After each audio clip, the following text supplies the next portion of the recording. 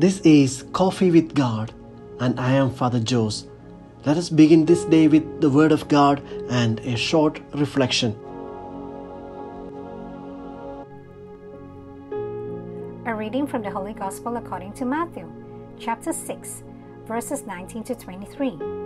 Passage taken from the Message version of the Bible. Don't hoard treasure down here, where it gets eaten by moths and corroded by rust or worse, stolen by burglars. Stockpile treasures in heaven, where it's safe from moth and rust and burglars. It's obvious, isn't it? The place where your treasure is the place you will most want to be and end up being. Your eyes are windows into your body. If you open your eyes wide in wonder and belief, your body fills up with light. If you live squinty eyes in greed and distrust, your body is a musty cellar. If you pull the blinds on your windows, what a dark life you will have. The Gospel of the Lord.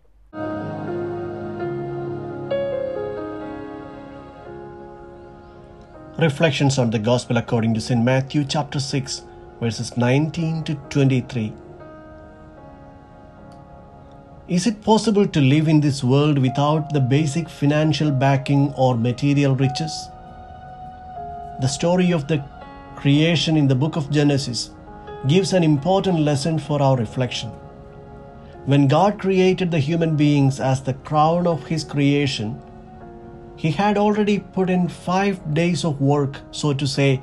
God did the homework to create everything that humans would need.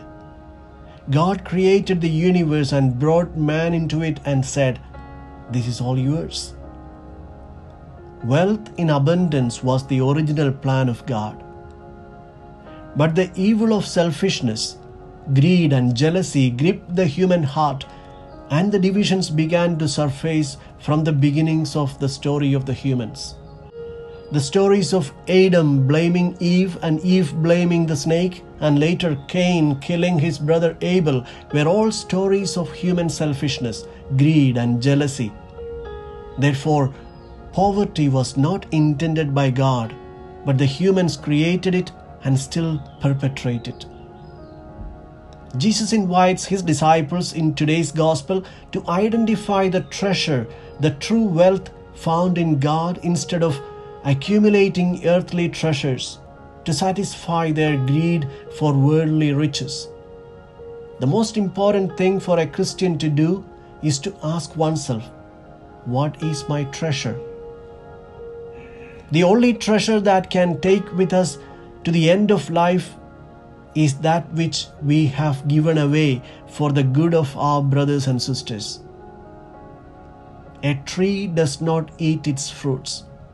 It means that all beings exist to give themselves to others. St. Paul quotes the words of Jesus in the Acts of the Apostles.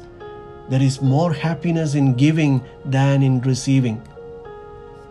Like the tree, we humans are not made to eat our own fruits, but to offer them as food for others. Just as fruits rot if no one picks them up, our gifts get spoiled if we do not put them at the service of others. The willingness to share does not depend upon the abundance of resources, but to the generosity of the heart.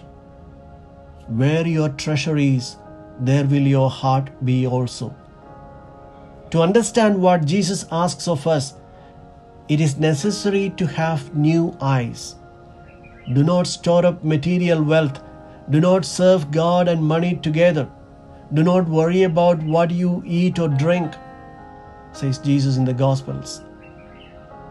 For many disciples of Jesus, these demands are difficult to understand and practice. This is why Jesus says, if your eye is diseased, anyone who looks at life with these diseased eyes lives in sadness and in darkness. The medicine to cure this sickness is conversion, a change of attitude.